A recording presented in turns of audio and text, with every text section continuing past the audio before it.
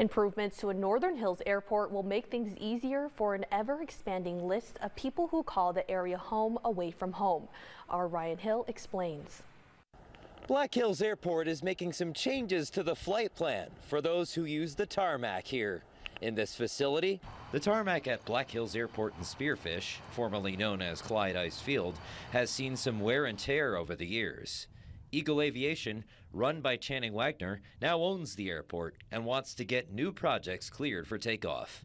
Especially because airport numbers are soaring, Wagner says more people with second homes are landing in Spearfish. Because we purchased the business in May of this year, so we don't have, I don't have a lot of that old data, but I can tell you, from what my employees say, and everything like that, we've seen it increase. It's increased year over year from the previous ownership stating that as well. The Black Hills have also long been a tourist destination, and even in the time of COVID, business has boomed for the Spearfish Airport. They can attribute it a lot to the COVID time frame.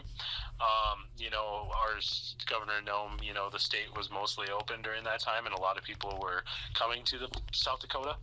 And, I think that was a huge attribution to the Black Hills growing and people essentially finding it. With new aviators flocking to the airport, improvements went underway. First with sealing the tarmac and adding new coating to a runway.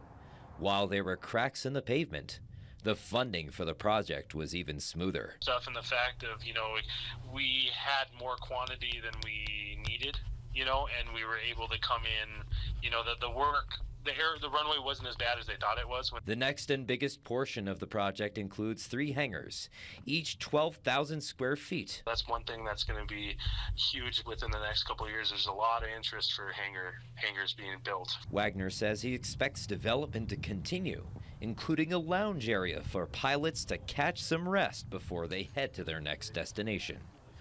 Reporting for COTA Territory News in Spearfish, I'm Ryan Hill.